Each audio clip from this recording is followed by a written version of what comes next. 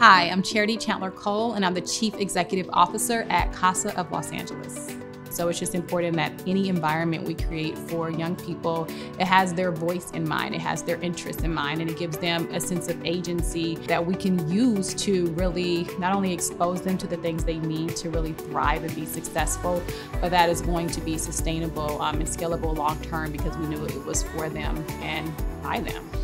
So I thought Chapter 510 Swans Market was pretty brilliant in their design process. They realized the community they're working with was pretty dynamic, complex, and eclectic. They were intentionally culturally responsive, I would say, in that, and realizing that depending on what the need was at the time or who was performing or what activities or projects were taking place, that the environment needed to be just as eclectic and dynamic and flexible as the people that would be utilizing their space. Chapter 510 Swans Market can be a model for what other communities can do and should be doing to really bring people together and to bring them together in a creative way that's going to allow them to tap into